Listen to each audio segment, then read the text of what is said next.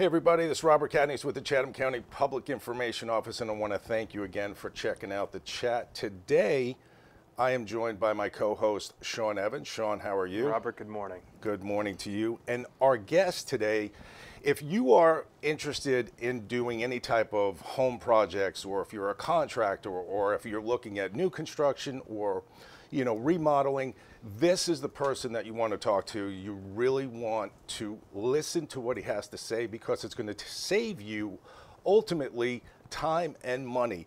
And that person I'm happy to introduce is Gregory Anderson. Thank you so much, from Building Safety and Permitting. How are you doing? Doing great, Robert. Thank you for the opportunity this morning. Thank you for taking time out of your day.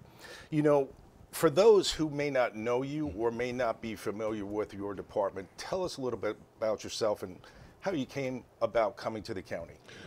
Well, I'm originally from Connecticut and kind of migrated to Savannah after coming out of college, and where I studied architecture, and came to Savannah doing historic preservation work.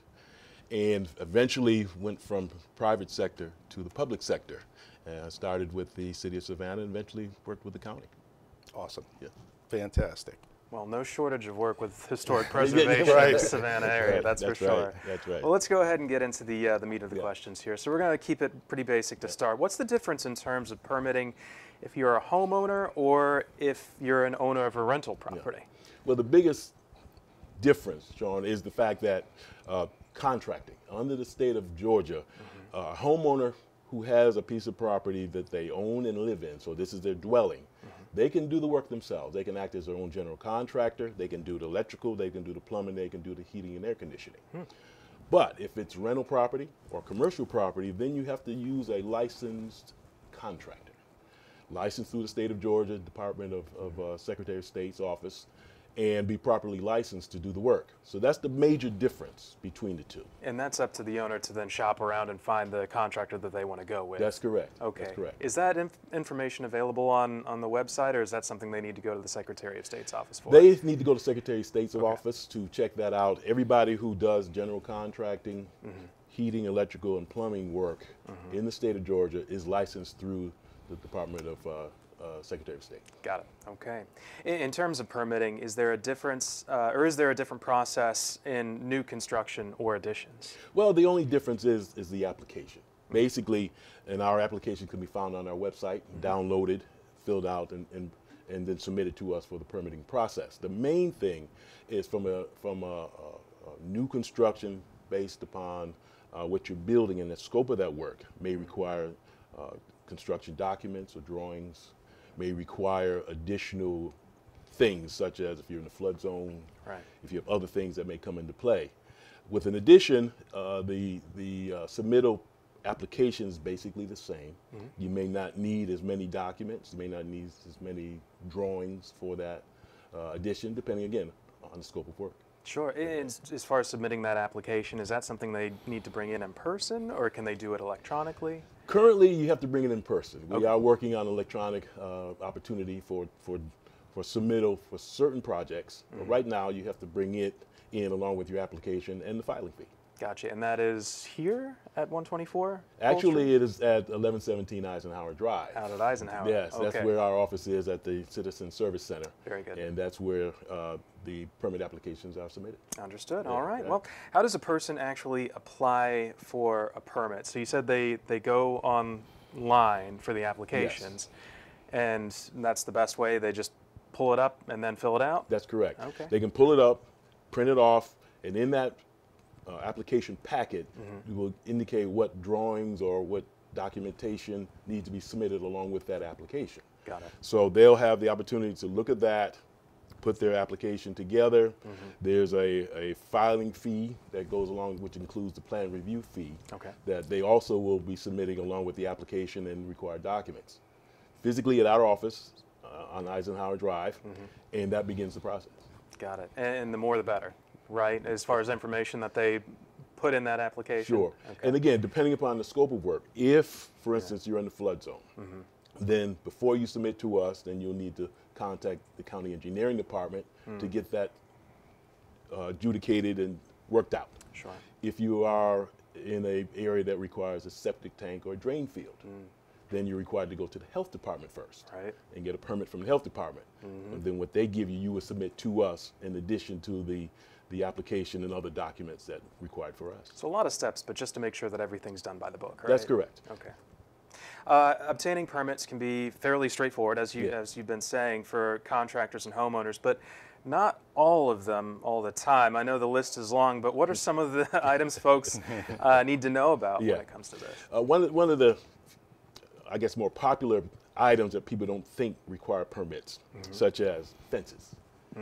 Every fence requires a permit from our office to determine the height. Height of fences are required to be limited depending upon whether the fence is located in the front, side, or rear yard. Sure.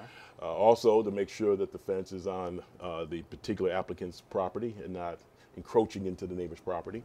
And the other thing is to make sure that the fence is structurally sound, so it doesn't fall over and create a hazard. Absolutely. Yeah. So no building fortresses That's around your home exactly without a right. permit, Exactly right. Okay. The other thing is sometimes even swimming pools. People don't realize that certain swimming pools require a permit from us. So Makes sense. Okay. When you apply, what's generally the turnaround time to then receive, should all the boxes be checked? Yeah. Certainly we review the application to make sure that all the submittals are what they need to be, and the application is considered a complete submittal. Got it. Once that happens, then our turnaround time is a target between 7 and 10 business days. Oh, wow. And in most cases, if we have all the information we need up front, then we can turn that application around within roughly 2 weeks. Outstanding. Okay. Well, and once you get it, is it specific to the project, or is it all-inclusive, looking at drywall, plumbing, electrical, et cetera? It's all inclusive. Okay. Again, if you're building a brand new house, then we'll need obviously construction documents showing what you're building, how you're building it, and where you're building it. We'll also need information on your contractors, general contractors, subcontractors as applicable. And we do a plan review. We review that submittal to make sure everything is complete. Then once a permit is issued, then the contractor or the homeowner has the opportunity to start the project and begin to do construction.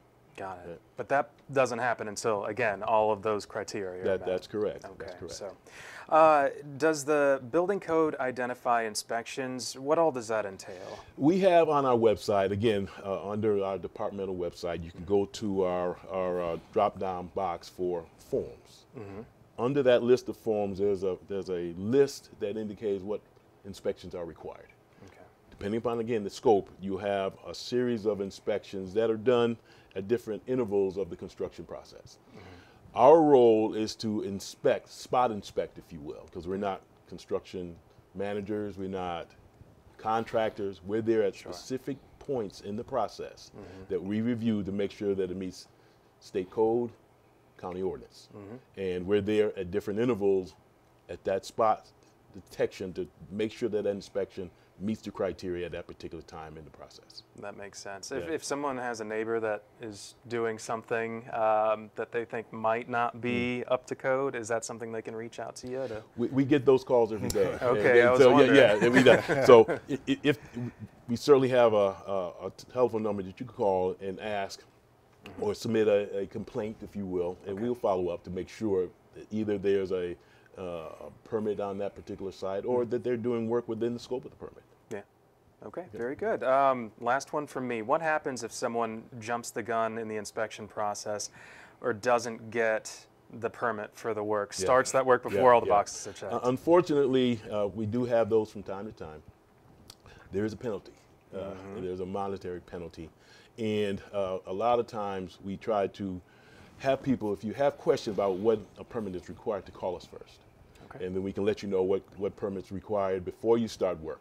Unfortunately, once you start work, our ordinance requires that we issue a penalty, and that penalty sometimes can be $250 or more, tacked on to the cost of the project. So we encourage people, if you have a question about when a permit is required, to give us a call. And well, just one quick follow-up from me before you take it home, Robert.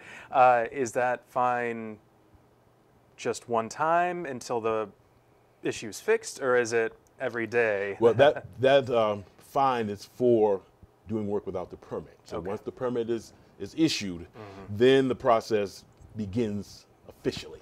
Okay. Now, if you have challenges with inspections, for instance, if you do an inspection, you call for work and call for an inspection, and that inspection fails.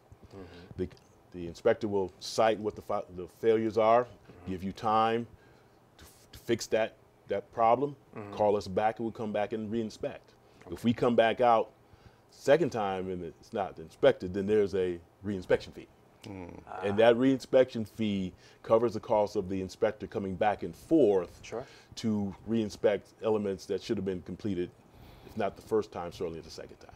Very good. You know, that was a great question, and I've had the privilege of talking to Gregory a few times, and every single time I talk to you, I learn something.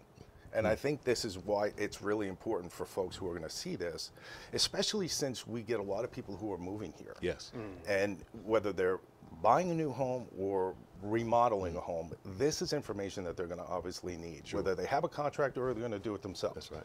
So I think if you had, well, before I get to my second to the last question, we are going to put a link with information, contact information, everything about building permitting and inspections at the end of the podcast, so stick around for that. But if there is a mission statement, Gregory, what would that be from building safety and permitting?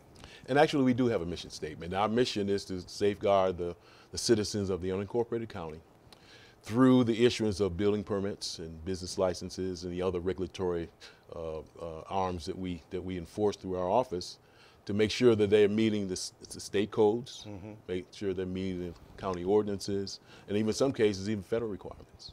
Wow. So our role is to inform people, to let them know what the rules are, and in most cases, give them a process where they can achieve success. Exactly.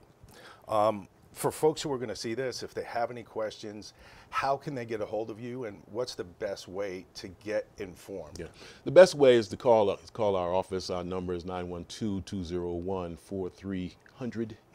It's a general number, and you can call and ask somebody, and they can give you information. Or you can go to our website. Our departmental website has a contact information piece that you can add and submit your questions, and somebody will get back to you with the answer. And like Sean referenced, it's printable and downloadable, right?